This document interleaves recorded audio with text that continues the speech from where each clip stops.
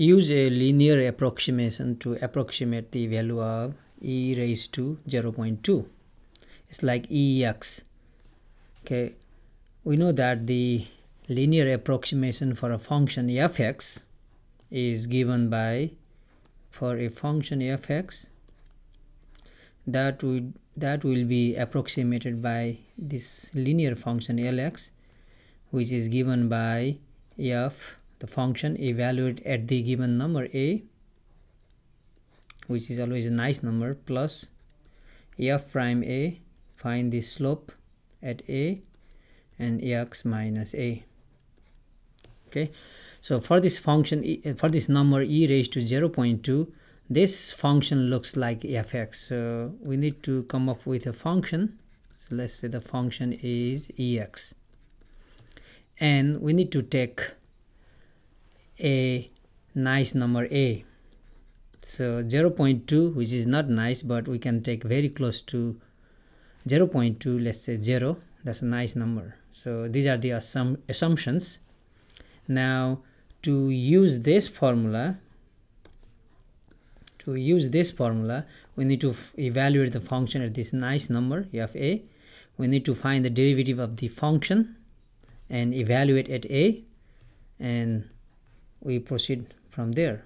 Okay, so here let's evaluate the function at a. So f a, which is f at 0, when we evaluate this function, we pretty much replace x by 0, so e to the 0, which is 1.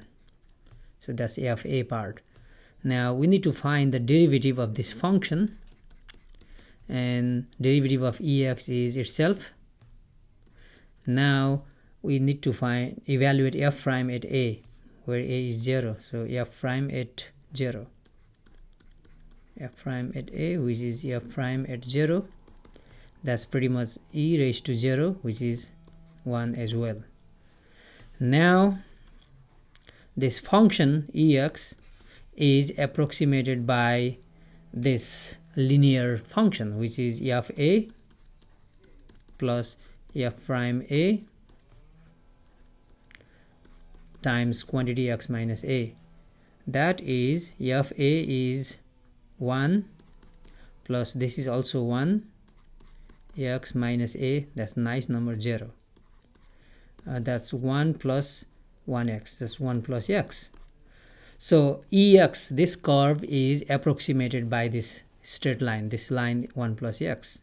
Okay, and 1 plus x is a linearization of this curve.